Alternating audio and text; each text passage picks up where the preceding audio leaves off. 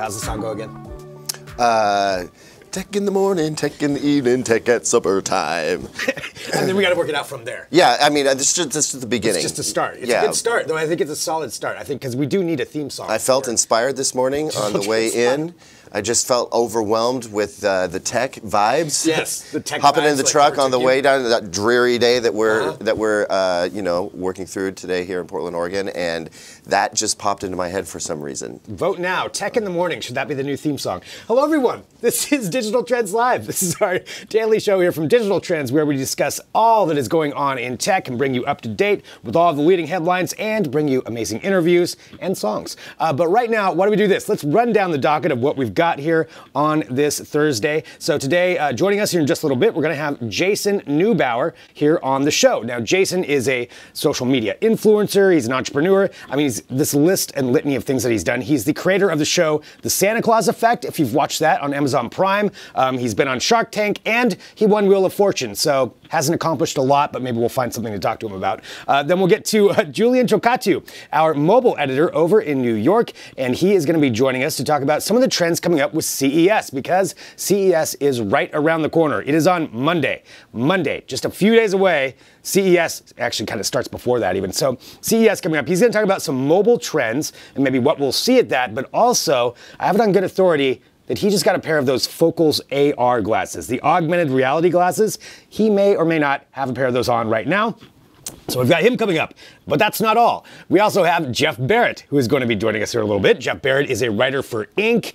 He recently visited 30 different cities last year talking to entrepreneurs. So we're going to talk to him just about that, about getting started in entrepreneurship, and then also some of his predictions on where he thinks technology is going to go in 2019. Some of them are pretty interesting, so we're going to talk to him about that. We're doing all of this while broadcasting live on Periscope, Facebook, Twitch, and YouTube, meaning we can take your comments and your questions as we go through the day. I'm Greg Nibbler, and starting the day off here with me is, of course, Caleb Dennison. Hello, hey, Caleb. Good morning. Caleb, I just want to say again, the song is excellent. I think there's a lot of potential there. Yeah. And we can really work something. It's a little rough right now, but we'll take it somewhere special. Yeah, I think clearly, you know, that we can get some help maybe from viewers, and they can help.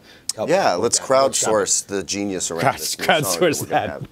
Well, Caleb, I know you are busy getting ready for CES, and there's lots that's going on with that. Yeah, no, not at all. Not at all stressed out. Clearly not over here. No, yeah, no. Yesterday was the first, last night, I felt the first real kind of anxiety about it. And the thing is, it's not like I'm not excited to go to CES. I am excited. I also, there's a little bit of dread going on there, but I don't want to wait. I just want to do it. I want you're ready for it to be here. Get the plane ride over with, you know, get over there, do the thing, jump into it, because once you start, you don't really have time to think about, like, you're just seeing all the hell that you're in. Yeah, you're just go, go, go, go, go.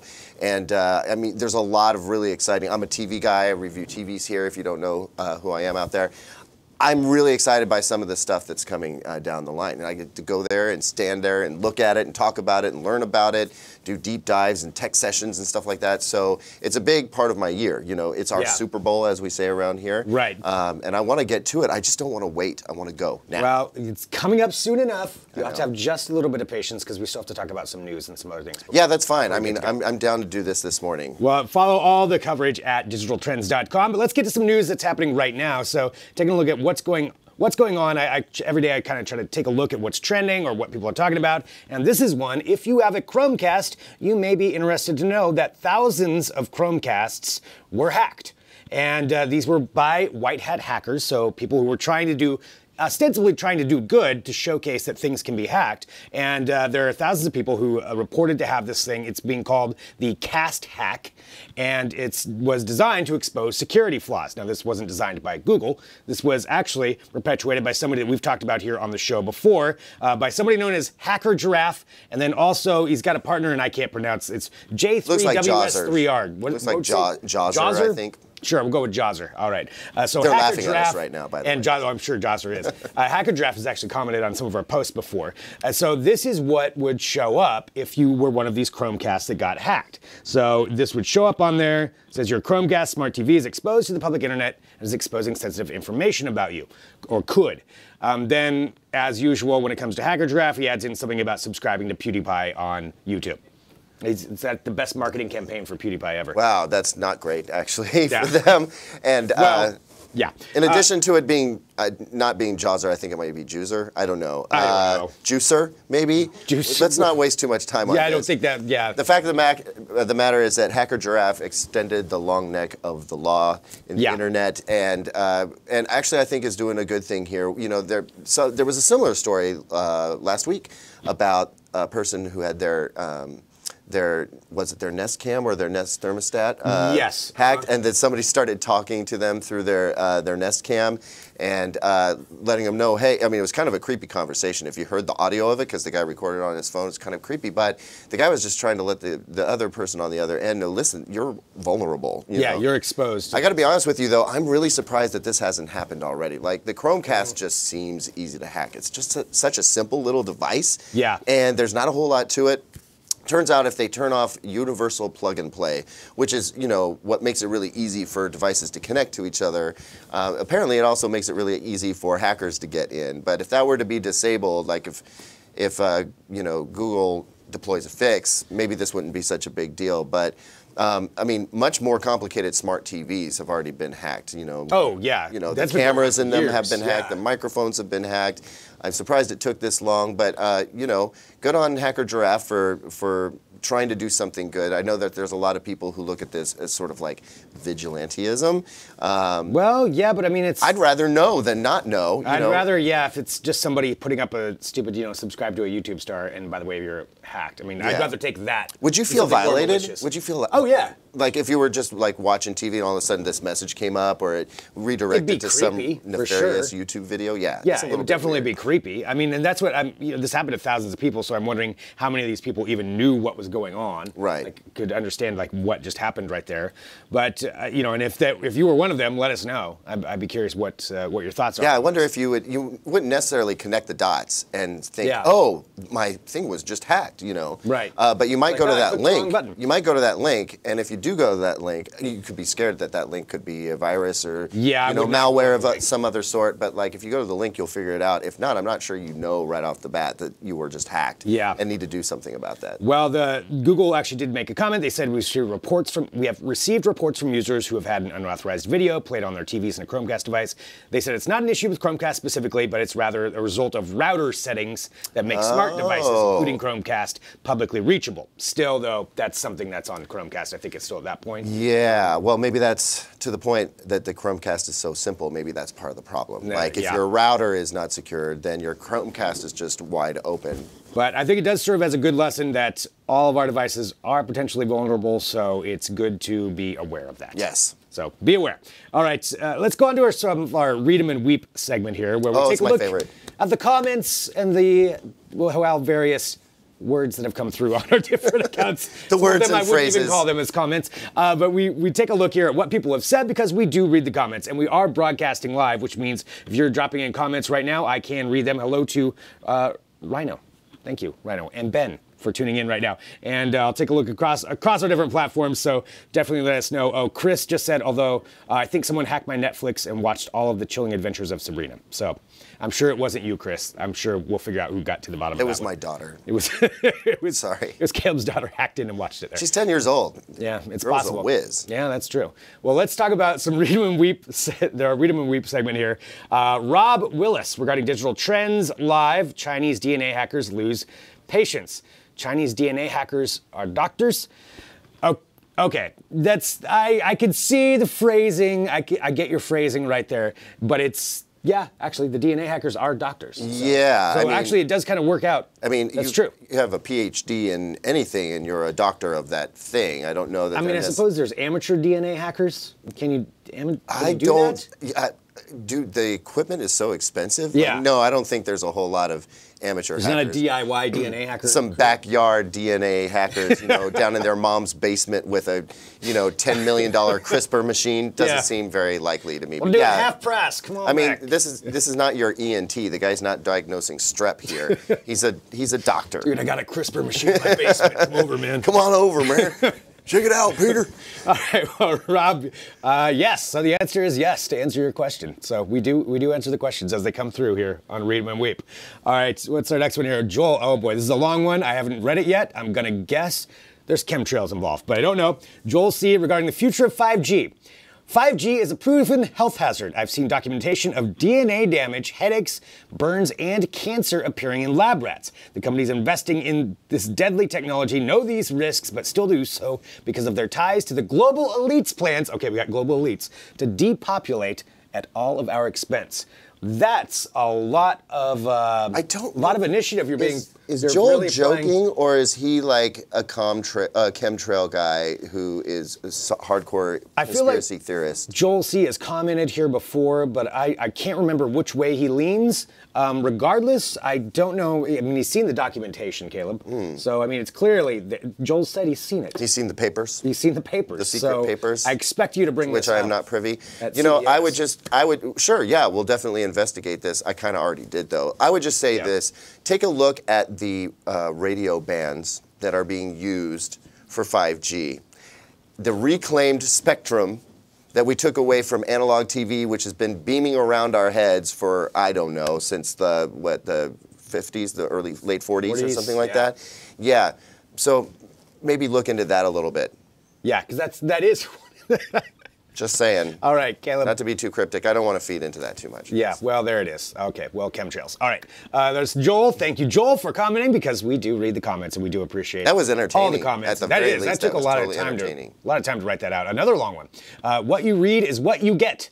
And regarding digital trends, Sweep-A-Vac turns your kitchen cabinet into a vacuum. So why is it only... Okay, I'm starting to read this. Perhaps I should read ahead before I continue.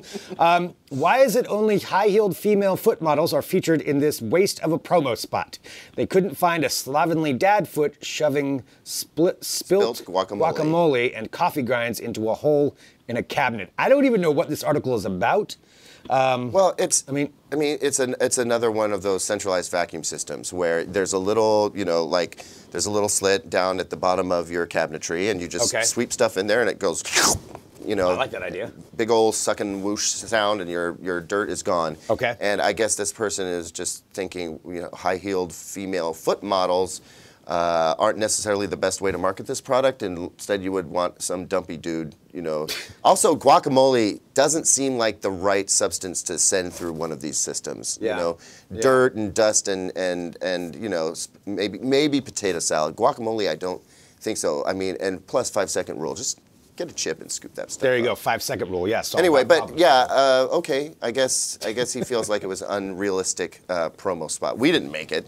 No. The product makers did that. So, well, all right. Well, there you go. What you read is what you get with that comment. Taking a look at a couple of our live comments coming through here, it's just to reference some of the things that we talked about. Sam said, maybe if someone is camped out in front of the 5G transmitter, sure, maybe it's a problem like standing in front of a microwave oven with the door open. Good point. Sam. Well, and you know what? I'll go ahead and lend some of my own personal credence to that, and that, the whole idea is that there will be tons of these little stations, these little hot spots in various different places.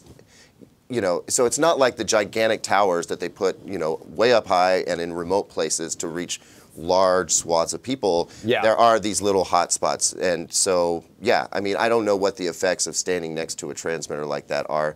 Probably not great. But I do hope that they will, keep them far enough away from people that it's not going to do any, major damage. So, yep, good point. Sam, thank you for your comment as well. All right, I'm not going to try to pronounce this one. Regarding Huawei Watch GT, I admire any manufacturer that tries to develop their own OS, but why create an OS for your watch without any support for third-party apps? If that's the case, that is a very good point. Yeah, that does seem very counterproductive. Like here's an operating system that you can only use here, and no one else can develop it. Well, we can't even use it. It's a Huawei product, so that's true. We can't get it here. Yeah. So yeah, I'm not going to worry about it too much. Good point. Right there. Let's continue on. I'm not sure how many more of these we have here for our Read 'em and Weep segment, but so many more. I hope we've got two more. Mark Borland regarding. Let's see, what is that, pothole drone? Oh, in the future, potholes could be repaired by asphalt printing drones. Somebody doesn't know what a pothole is or how to fix it. That's a very smug comment. I guess. So, I mean, if you don't remember, if you haven't seen this article, so it's talking about some future drones and where you could have a drone, which I think fixing potholes is a great use for a drone. But yeah, so it's okay. I can kind of see what you mean. Maybe he's saying that's not a pothole. That's a doesn't count tiny as a little. pothole. Well, listen, it's just a small example. I think it's like a demonstration. Yeah, if you could actually Also, fix they're on some a of the giant golf ones. course.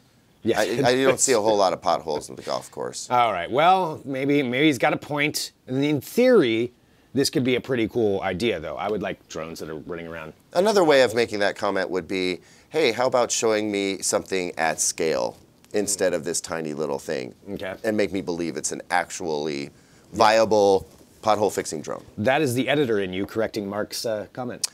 Just another perspective. Not trying to be snarky. No, I agree. You'll know when I'm trying to be snarky, dude. Oh yeah, you'll know it. Mark, thank you for your comment. Continuing on, we got one more comment here for a read 'em and weep, and then we've got time for more Mark Borland. Mark is back. Yet another home kitchen appliance explodes, this time a Whirlpool fridge. Leftovers must have been the bomb. That was solid. I don't think I can add anything else on that. Moving on. Okay, all right. Although Keelan just said, dudes are salty about prototypes. Damn, you can't invent anything. That's true. All right, Thank you. Let's continue talking about some news. So there was another big news story yesterday, well, among many other ones, but this one having to do with China. Actually, we knew this was coming, but they I guess officially did it. Their Chang'e 4 spacecraft landed on the dark side of the moon, being the first human aircraft to make a soft landing. The first human craft to make a soft landing on the far side of the moon. Pretty big accomplishment. You know, there hasn't been a whole lot of near-field space activity, I feel like. You know, the big headlining stuff. I mean, there's tons of stuff going on. There's lots, in near-field space, so I should correct myself. Well, yeah, but especially like a lot of the big news has been, you know, either Mars-focused or exiting the solar system. We haven't done much with the moon lately. Yeah. You know, we haven't gone there to visit recently, and I knew that China was making a go at this, and look, they did it. Yeah. Landed a little probe on the move. Now, what are they going to get out of it? That's my question. Well, that's actually what they're talking about, is some of the things that they're going to be looking for. So the lander features a landing camera, terrain camera, low-frequency spectrometer, lunar lander neutrons, and dosimetry, and there's a whole bunch of different things that it's got on there. So it can analyze and actually map out its near area really, really well. I believe that's a rendering of what it's supposed to look like. There is an actual picture of it that it took from the dark side of the moon. I hope it's outfitted with, you know, really bright lights to combat all of that darkness. Well, that's the thing. It's not really dark. It's dark to us. Yeah, okay. Because it's on the far side. Shows what I know about the moon. So you know what? I'm going to stick to TVs, y'all. I'm going to stick to TV. The moon is tidally locked, so like the other side of the moon, we don't see it. We always see the same side, but that other side, that does get sunlight. Yeah. So it does go around. But part of one of the things they're going to be doing is a biological experiment where they're going to be tracking how silkworms, tomatoes, and some other kind of plant grow and develop on the lunar surface. So they've got some kind of setup there. I don't know exactly how that's working. Again, this is their report, so I don't know the specifics on this, but that they're going to at least test something along those lines. Interesting. For a biological experiment. Yeah, I'm kind of curious. So I imagine they have like a contained box, maybe with some seedlings in there. Yeah. Something like that. Yeah. With its own little atmosphere. Something, yeah. I'm not really sure exactly. So slightly less gravity and maybe not the same. Okay, whatever. Yeah, exactly. Go for it, China. Yeah. Show us what you got. Thanks, China. So that is one of the things that they're going to be doing. So it's a big achievement. So congratulations to them and their service for coming up with that. All right. See, I think we have time for one more news story. Then we'll need to go to break here. Coming up, because we'll be heading to New York to talk to Julian Chokkattu. Or no, actually, that's coming up later on today. We'll be talking to Jason Neubauer first. But let's get to this other one that I want to bring up, talking about, you know, CES and some really groundbreaking technology that we hopefully will get to see. This isn't quite there yet, but something that in the future we may get, and it comes from Google, who just received FCC approval for their Project Soli project. Project Soli project, I suppose I could come up with another word at the end. But it did get an approval. So what this is essentially the idea is to use radar for phones, to where the new way of thinking with this would be that you just use gesture-based controls and you never actually touch your phone or your object or your speaker, whatever it is. And there's a little demonstration there. They say, like, imagine like a virtual button that you press, or a virtual dial where you dial up the sound. And they can use these radar waves. I guess they work really well for detecting this. Well, I can see how that would add some some accuracy to a gesture control system, which has been the problem. Like we were talking about this yesterday. You know, there was gesture control for TVs like 4 or 5 years ago. Yeah. And it was, you know, really, really simple, like 2-camera based depth sensing system. Didn't work very well, and they kind of abandoned it because nobody wanted to do it. This is an idea that it looks cool, but I'm having trouble imagining how much I would actually want to do it. You know what I'm saying? Like, I think once we see, if this is for phones, I really have no problem holding my phone and touching it. You know, it's like fixing a problem that doesn't exist. Caleb, the germs. Well, there are a lot of germs, but a lot of germs. Know, I'm okay. I'm here. Yeah, that's true. We made it this far. Well, that's one of the things they got approval for. You can read all about that at Digital Trends. I know we need to wrap up here because we have a very great segment coming up for you here in just a second. Caleb, thank you for hopping in. My pleasure. My pleasure. We're going to be back a little bit later today, right? Tomorrow. Tomorrow. That's right. Tomorrow we'll be doing our CES preview, where we're going to preview everything that's going on for CES. It'll feel like today, but it'll actually Digital be Trends tomorrow. Live. Well, all the days run together when it comes down to CES. So we're awake and we're here. Just imagine we're always here at this desk, whether the cameras are on or not. All right, Caleb, thank you. Coming up, we are going to be taking a quick break here right now, and then we're going to be hopping on with Jason Neubauer. So Jason Neubauer going to be joining us to talk about his amazing career. He's done so many things. I have to ask about Wheel of Fortune. I'm sorry, I have to. But then we're going to talk about a lot more important things too, and some of the different work that he's doing with his great project Affect Change and the Santa Claus Effect, and kind of taking that entrepreneurial spirit and using it for charity. And how he's utilizing that. So we're going to talk about that here, broadcasting live on Twitch, Periscope, Facebook, and YouTube, bringing you all the latest tech headlines. So let's take a quick break. Right back here in a minute with more Digital Trends Live.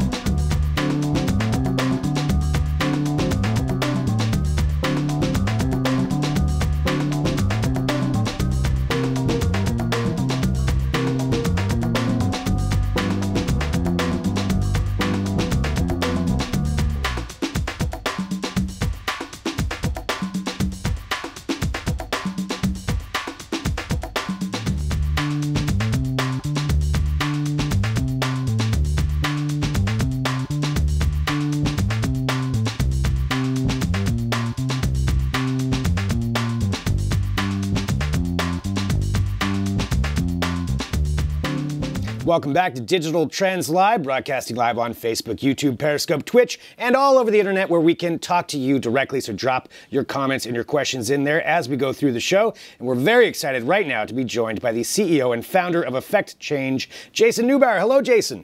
Hey, how you doing? Happy New Year. Doing great. Yeah, Happy New Year to you too. There is so much to talk about with you that I want to get into this and talking about the Santa Claus effect and talking about Affect Change and everything that you've done. But I think maybe we need to start from the beginning to just fill in everybody on your incredible career and just talk about maybe entrepreneurship in general and kind of get your backstory on how you got into this when you found your love of entrepreneurship. Yeah, I mean, I think I always had the spirit. I mean, going back from when I was 6 to like finding golf balls, you know, heading back at our lake house to, you know, in college, kind of took it to the next level that we had an entertainment company and we were the middleman between the Greek organizations and throwing concerts. And but at the end, I lost $32,000 on a Sean Kingston on a concert that I borrowed money from my girlfriend's dad. And I was like, I'm never going to be an entrepreneur ever again. I'm like, I don't understand why I'm working so hard to make my life harder. And the plan was to go and follow my dad's path at his company, and I worked construction, and I worked for a large general contractor, and I was driving to South Central LA every day building this Kaiser Permanente building, and I was like, man, like there's just got to be more to this, you know. But I was so grateful at the time because I got to understand how to put all the pieces together and build a building. And so fortunately enough, right before I graduated, I tried out for Wheel of Fortune. And at the same time the project finished, I had the same time for the first idea, and I won $32,000 in a 10-day cruise to the Panama Canal. And I swear to God, once I met my CTO the day before I got on the cruise, that's when I knew I just wanted to get off the boat and just dive in, you know. And it was one of those things that if I didn't, I could live with the fact that I failed. You know, I was 23, as ignorant as you could possibly be, right? But I couldn't live with the fact that I couldn't try. And this was before being an entrepreneur was really cool. We were very early like days. You know, this is HTML5 Facebook. Everything's just going up into the boom. So, you know, it was really kind of the sink or swim. And obviously, experience is something you get right after you needed it, and I lived that, you know, for a 10-year journey so far. Wow, I mean, and that's such a great story. Like going from that, finish that job, and not sure what to do. You go to Wheel of Fortune and win on Wheel of Fortune, which that is a whole conversation for another show. I want to hear all about that. Yeah, behind the scenes of Wheel of Fortune. But you win that, go on your cruise. Oh yeah, there's an image too that was on your Twitter account, I believe. Of just you on Wheel of Fortune. That was the first suit my mom bought me for $120 from Kohl's. Did you get it just for going on the show? Yeah, just for going on the show. Yeah, I wasn't tailored or anything, but yeah. That's awesome. So you did that, you know, you go on Wheel of Fortune, and then you come up with this idea. And how do you go from there and end up on Shark Tank? Let's go from that segment. Well, you know, it started, so, you know, I think you start when you build something. The thing that I knew most about, that I was passionate about, was betting back in the early days, right? And so, you know, we had this whole idea about building a social betting network, you know, having this way that friends interact with each other, but not going to the gambling side component of it, right? And I'm very fortunate. Nils Lars, our CTO, everything that I've done, this guy is even more interesting than Dos Equis, man. He's the top video architect in the world. Built the first digital studio for CNN, Synergy Sports, V Extreme, which became the original Windows Media Player team. So we were really focused on like the story side of the bet. But I think, you know, with anything related to companies is, you know, it's all about the timing, you know, and we were a little bit too early. And it was great because we hit it off. It worked. We got the top 5 in sports. You got 100,000 downloads, you know, and we really wanted to evolve it into an actual platform. And it was a really interesting time because our board members started to manage these kids, Nash Greer and Cameron Dallas. And I remember I was about to go meet Dan Bilzerian, going up to his house in LA, and he called me, he's like, "These kids are the future." And I was like, "Yeah, right, man. Good luck." And I watched them drive 1.2 million downloads to this average game. And I was like, oh my God, this is going to change the whole way marketing and distribution is going to work. And I said, Nils, these kids are already making challenges on YouTube. Why don't we have a way that these kids can respond? And in the middle of that, that's when the Ice Bucket Challenge happened, right? So I shifted the business knowing that I could spend all the money in the bank that what we have on Facebook ads and not even get close to where we're going to go on Challenge. And so that ended up taking up as a rocket ship, right? Yeah. But this is at the same time where Chris Stoikos was one of my best friends. We had the idea for Coolbox. You know, they were doing some marketing, and I was like, well, what if there was a smart toolbox? And he also had Dollar Beer Club at the same time. So we had these 3 things in the middle. And so, you know, and the Coolbox was great because I wanted to build a tangible product, right? You know, so much of what we did was software. I love Shark Tank. You know, he was amazing at viral marketing, and we saw what the Coolest Cooler did. So, you know, we put it out on Indiegogo. You know, we got into like, there's like 450,000, you know, we had in pre-orders, which is great. All fine and dandy, right? You know, and then start going into tooling, totally understand that we underestimate how much the tooling is going to cost, right? And then, you know, fortunately enough, we get selected for Shark Tank.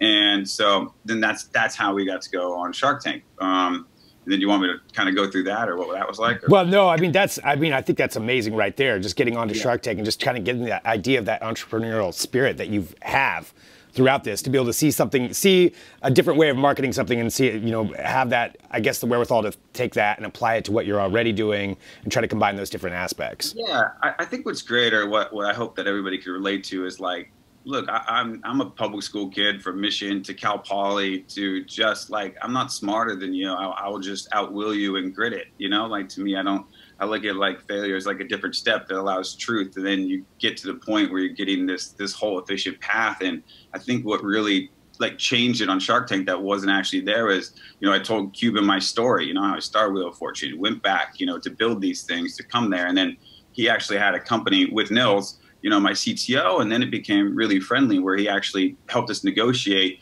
of just having a credit line to go do the deal. And, you know, it was one of those things where, you know, Chris and I were both focused on the other businesses, but we had this obligation to fulfill all these Indiegogo orders where you were seeing so many of these people go out there, raise the money and not fulfill it.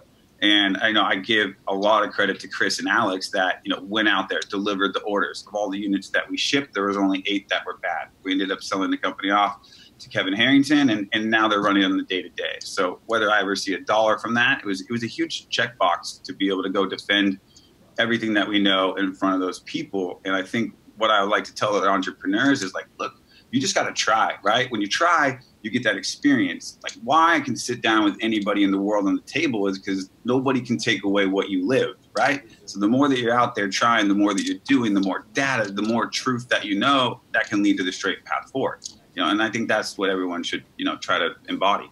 I think that's great advice for anyone, no matter what field you're in. That's great advice. Well, let's talk about how you took this, you know, your entrepreneurial spirit and working in all these businesses, and now taking it more towards a charity side and trying to help out, not, you know, in a nonprofit way, with Affect Change and the Santa Claus Effect. Like, what made you get into that?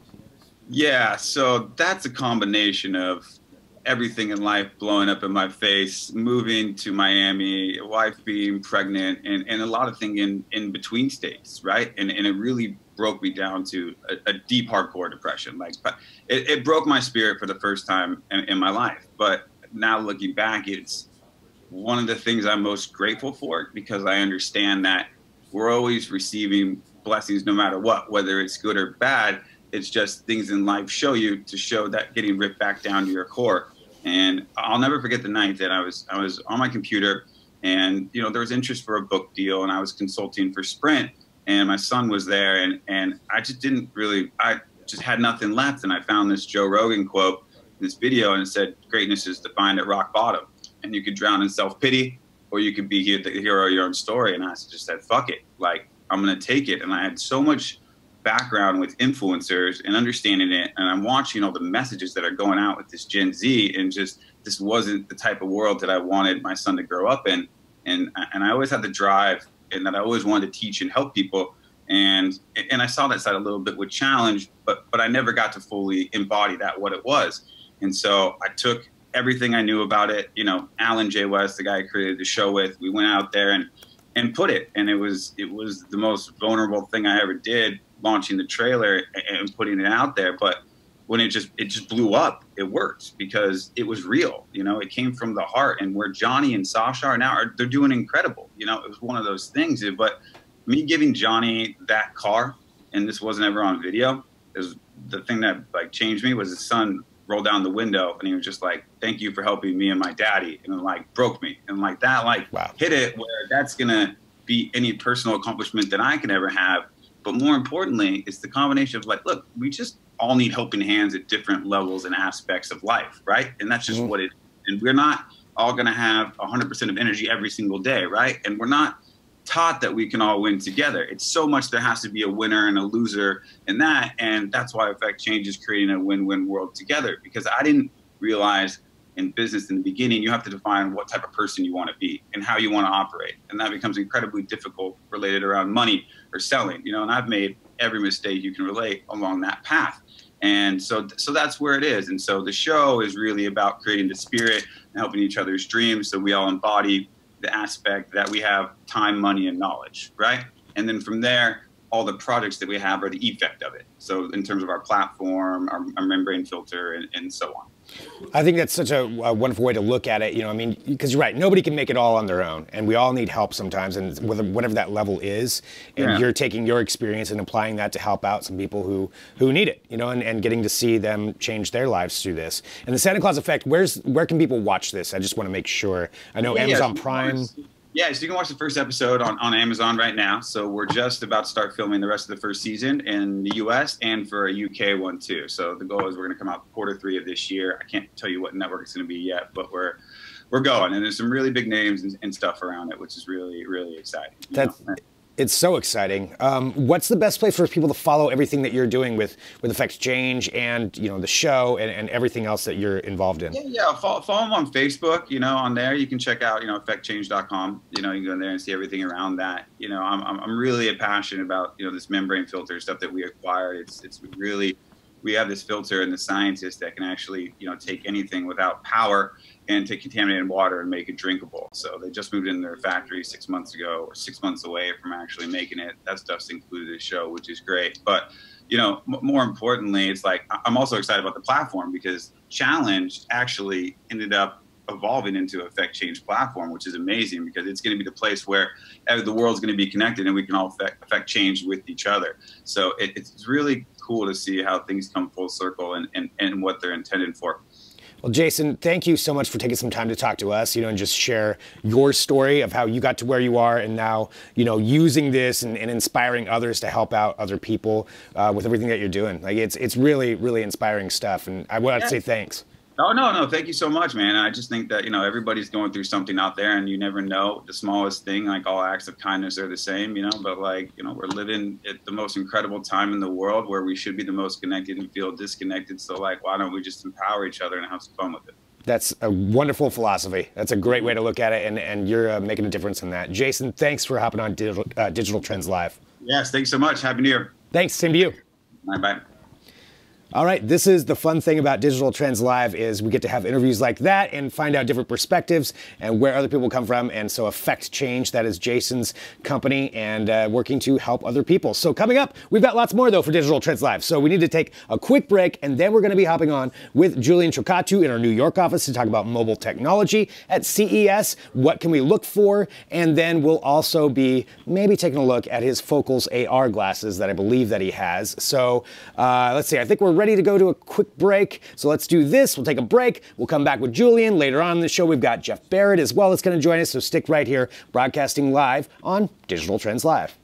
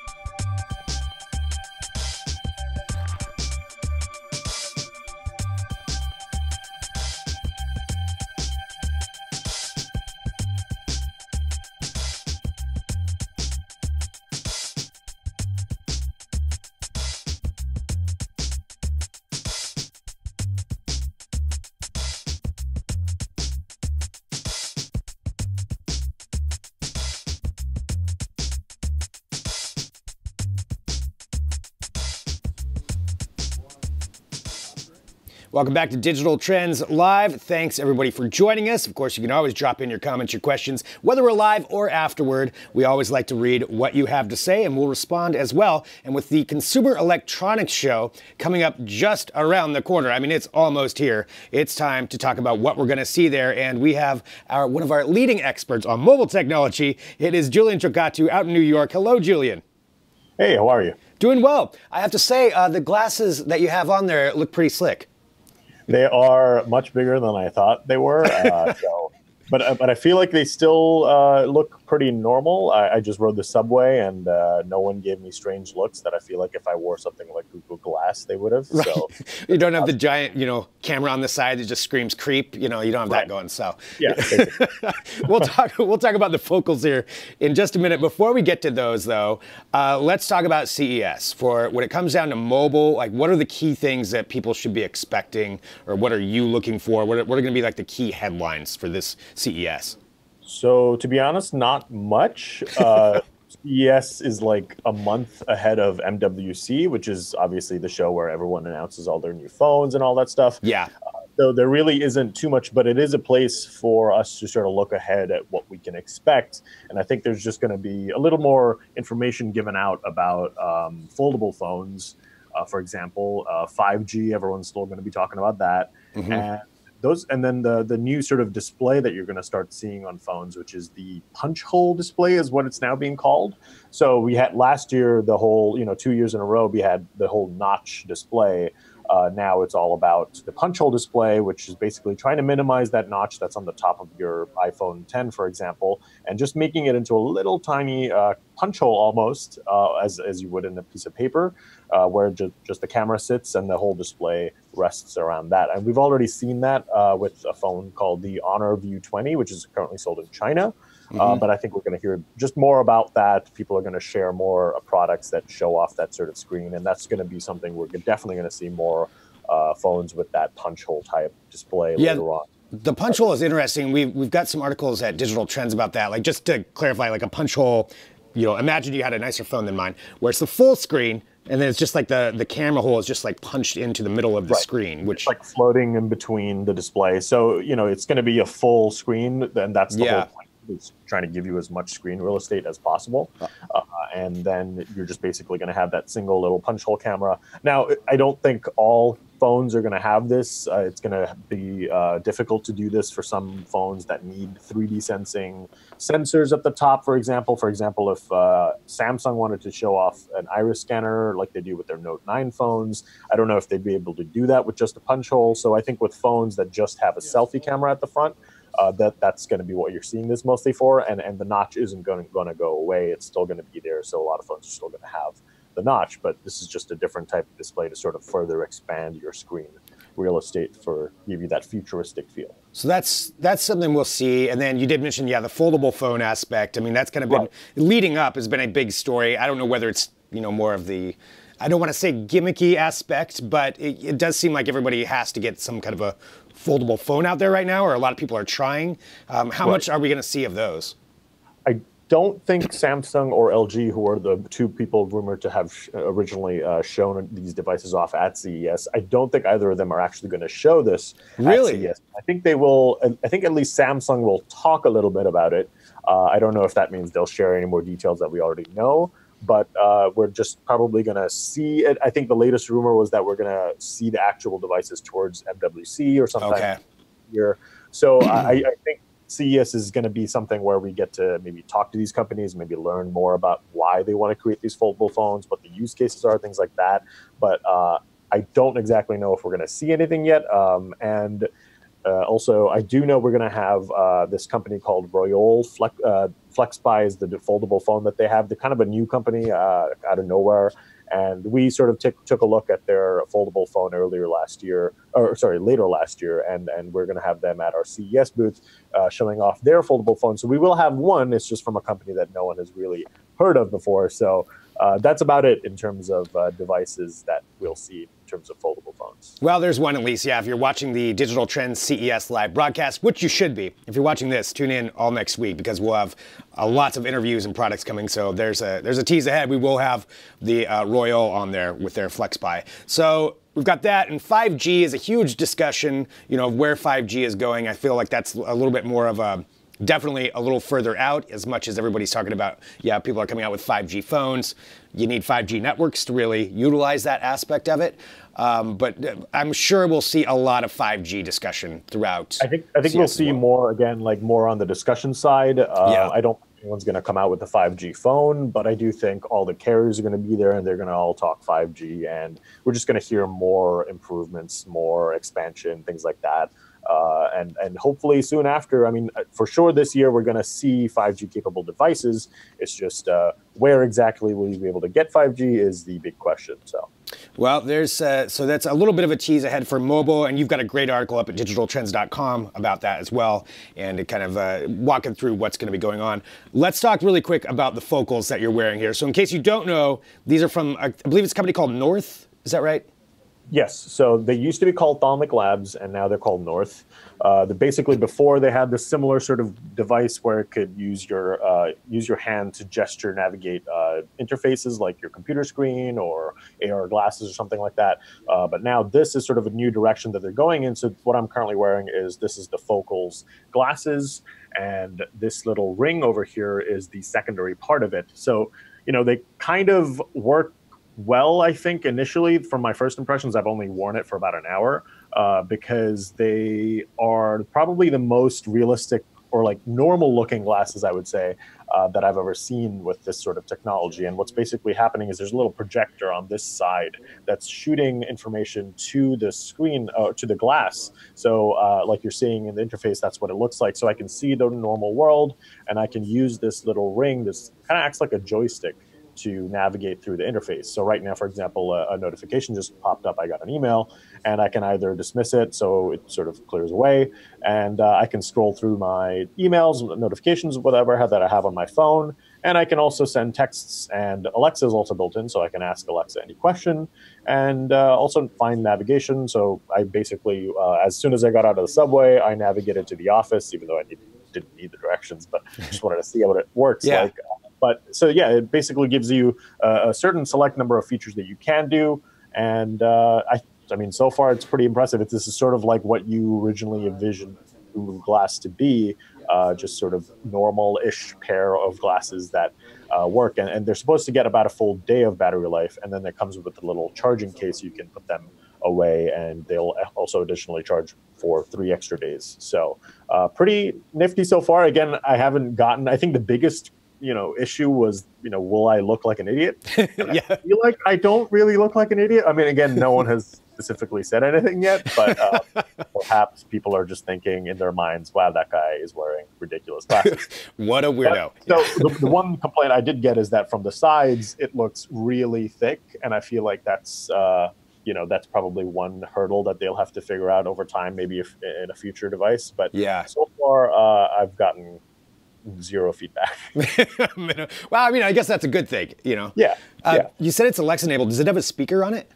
Yeah. So even when I'm walking around with navigations, it sort of silently talks to me. It's enough for someone who's like pretty close to me to be able to hear what they say or Alexa says, but if you're sort of maybe a couple feet away, you probably wouldn't hear me. And I can also turn off the sound if I don't want it to make sounds or anything like that. Wow, cool. Well, all right. Well, Julian, thank you so much for taking some time to talk about this mobile technology. You're obviously going to be at CES covering everything that's going on, and you can follow along at digitaltrends.com. And what's your Twitter handle? Let's get that out there too, so people can follow you. It's just my full name. It's Julian Chokkattu.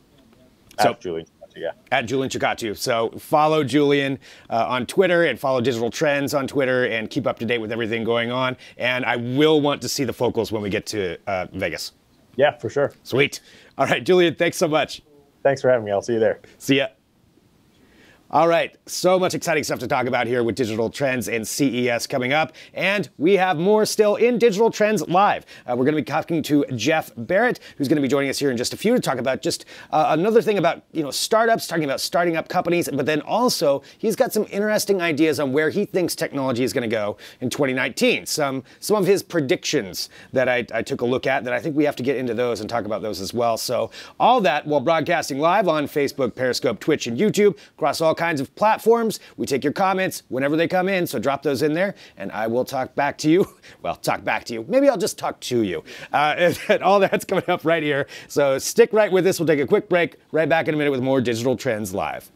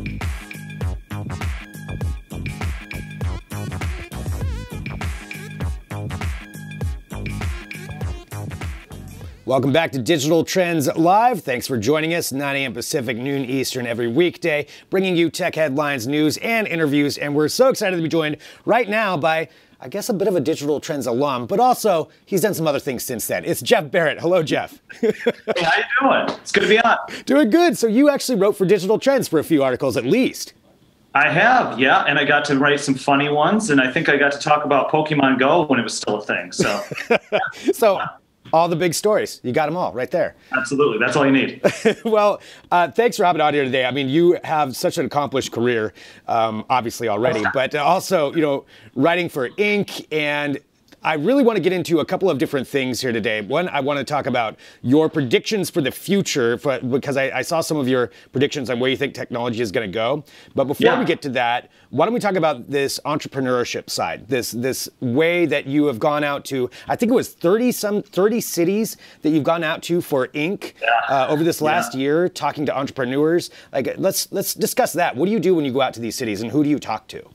Yeah, the genesis kind of happened toward the end of 2017. I went to Pittsburgh. I went to Carnegie Mellon and started talking about kind of entrepreneur and startup cultures. And then, you know, there's Steve Case has his Rise of the Rest tour. There's other people doing the same thing. But I thought I wanted to kind of dig into what would happen if you went to a city for 2 or 3 days, met some people, figured out how you could network it. And the interesting thing is, yeah, I wrote pieces about a lot of these cities individually, but the big takeaway you get is that there actually is kind of a formula that you can use in a lot of these cities to achieve entrepreneurial success and kind of kickstart other places. Like take, for example, a city like Cincinnati, who does a good job of combining like Procter & Gamble, Fifth Third, Kroger, some of their bigger companies with entrepreneurs. So you're automatically kind of making sure that those, those entrepreneurs and those individuals are successful because they've got big companies behind them.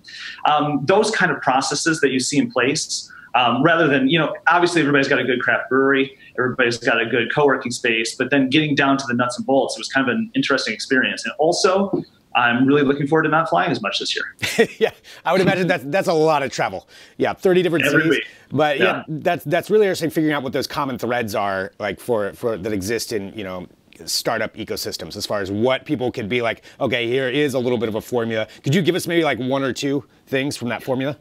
Yeah, and I think every place is probably about 70% similar, right? We're all kind of doing the same things. Just like if you watch like HGTV, everybody's kind of using a farmhouse sink and shiplap, right? Mm-hmm. But what is different about it is some places do a better job than others, but every place seems to kind of have its own expertise. And one of the biggest things I've been kind of realizing is it comes down to transportation. And that's probably the digital trend and the thread amongst all of it, right? Is that the cities that get transportation the most and understand that you could start taking your employees from work and to work, and their workday starts in that carpool, right? Or that ride share. Understanding that how we get people from place A to place B, how we, you know, figure out how to keep people in our downtown and actually stay in their downtown. It's funny how there'll be smaller cities that have really vibrant downtowns, or maybe in Atlanta it doesn't have one, even though it's bigger, but it has other assets. The biggest thing I think I've learned is that you have to play into your existing assets.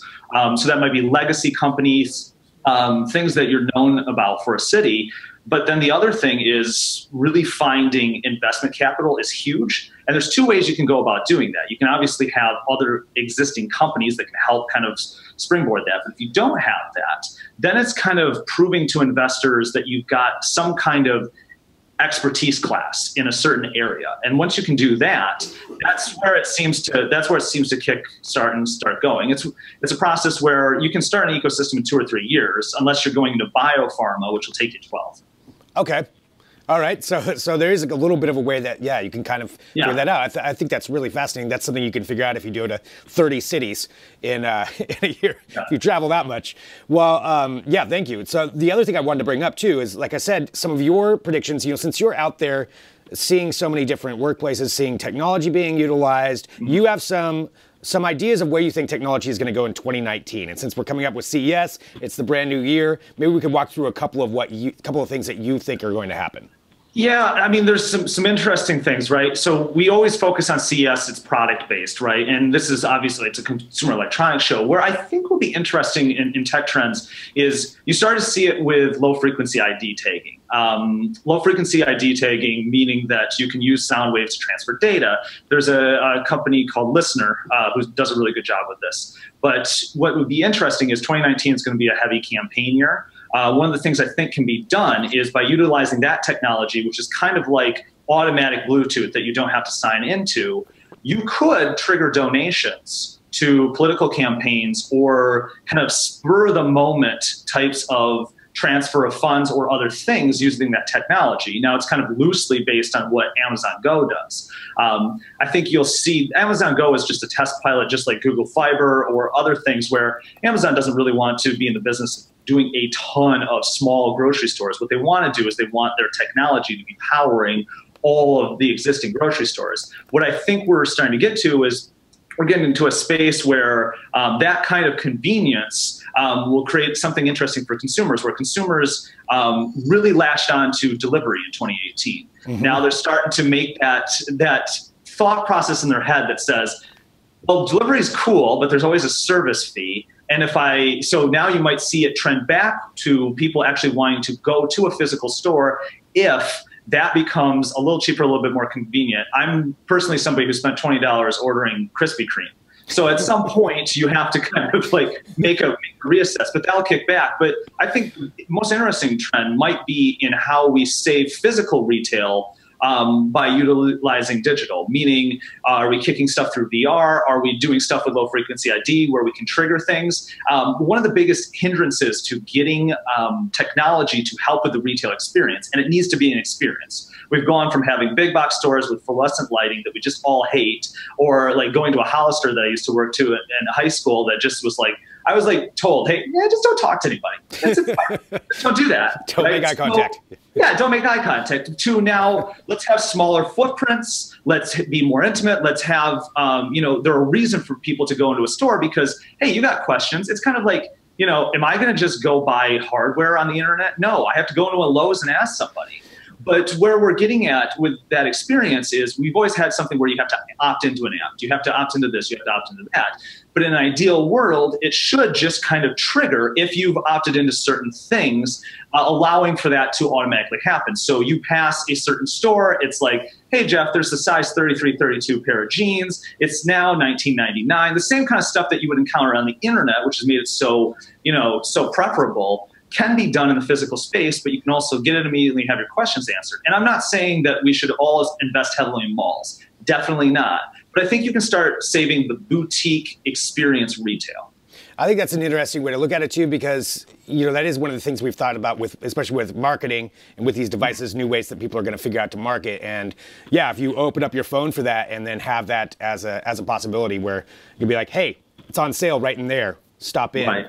Yeah, and it's all about reducing that barrier, right? We've used beacons in the past. We've used things to kind of trigger. The early adoption of stuff might have been, those kind of gamification ways. People aren't necessarily trying to go out and play some kind of gamification when it comes to shopping or going out and getting things. It's more so recreating the experience you have on Instagram, meaning that you just find something while you're perusing and go, oh, that makes sense. And now I just bought a poster. And that's what you have to recreate, because Instagram has done a great job of finding you in the moment, understanding you as a customer, and saying, hey, this random thing, Jeff, you're probably going to want to buy it. Yep. And they give you every time. And helping create that experience for you, that personal experience that you have. Well, Jeff, thanks for hopping on today too. And stopping by Digital Trends Live. I mean, this is great. Where can people follow you in all of your writing and all of your different things that you're doing? Yeah, you can find me on Inc. It's just Jeff Barrett. You can also find me on any social. It's @BarrettAll. So fantastic. I'll respond too. And type in Jeff Barrett Digital Trends. You can find his articles on there too. What's from the past. Sounds great. Read about Pokemon. All right, Jeff, thank you so much for joining us today. That's great. Jeff Barrett here on Digital Trends Live. All right, and thank you everyone today for tuning into this show. So we do broadcast every day, 9 a.m. Pacific, noon Eastern. Tomorrow on Digital Trends Live, we're going to have a very special show where we're just going to kind of research a little bit more about CES, give you a bit of a preview as we go into this next week. And I want to remind everybody again that next week we'll be broadcasting live starting on Tuesday. We need Monday to get set up. Tuesday, when the show opens, we'll be broadcasting live. I believe it's 10 a.m. Pacific. We start that day. Throughout the rest of the week, we'll have 8 to 9 hours straight broadcasts here. Same kind of format as this. So the same thing that you're used to, broadcasting live where we can talk to you, get your questions, your comments, guests coming through constantly, different companies showcasing products, different discussions. It's going to be a lot of fun. We've got a giant staff that's going down there to cover everything that's going on CES. So follow Digital Trends. Hit subscribe wherever you're watching us right now. Hit that subscribe button to make sure you get notified when we go live. Lots more to come this week. So stay tuned. As always, just to recap a little bit on the show today, we had Caleb Dennison here in the beginning of the show. We had Jason Neubauer talking about the Santa Claus effect and effects change and his experiences. Julian Chokkattu talking about mobile tech at CES and showcasing a little bit of those Focals AR glasses. And then Jeff Barrett giving his predictions on where he thinks some different things are going to be going in the future. All of that while we bring you this live coverage. I'm Greg Nibbler. Thanks for joining us, and we'll be back tomorrow with more Digital Trends Live.